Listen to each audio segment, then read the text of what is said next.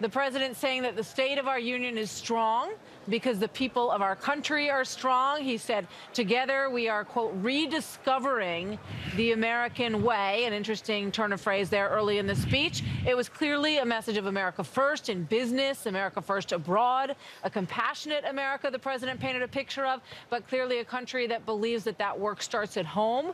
He took victory laps on the economy. He touted 200,000 manufacturing jobs, rising wages for the first time in a long time in America.